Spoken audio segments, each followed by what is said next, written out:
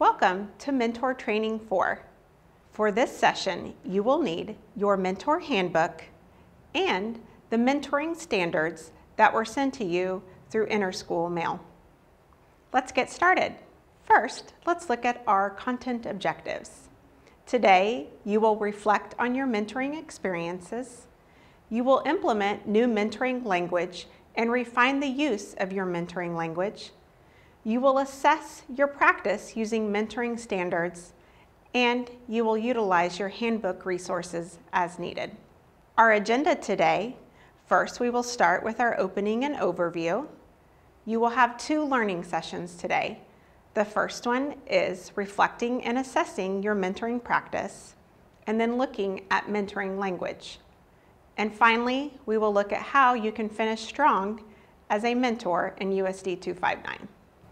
I'd like to remind you of our KSDE guidelines for mentoring. First, it's very important that you are communicating with your beginning teacher weekly. You can do this face-to-face, through email, or telephone or text. You also need to make sure that you are observing your teacher at least 3 times this school year. If you have not already completed 2 observations, please do that quickly.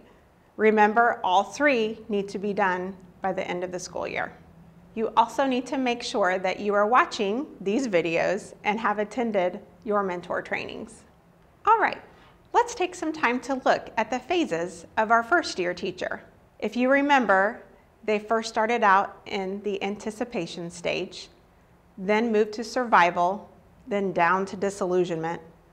Now they are going to rejuvenation, reflection, and then anticipation for next year.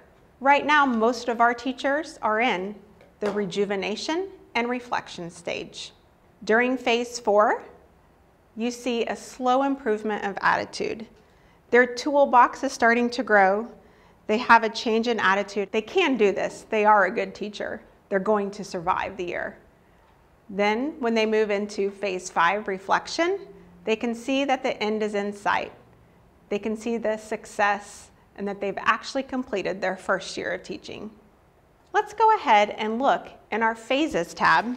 On page 6, you will see more about the rejuvenation and reflection stage of teaching. Go ahead and pause the video, look through those 2 stages, and highlight or star any important information that you would like to remember about these 2 stages.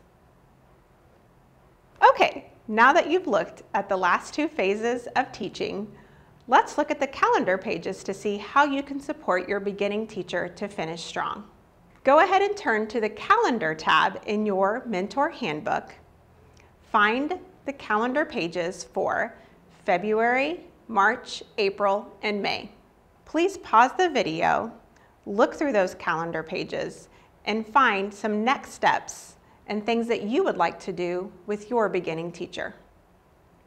Please pause the video now. Now that you've had time to look and figure out some next steps with your beginning teacher, we're going to move to assessing your mentoring practice with Amanda.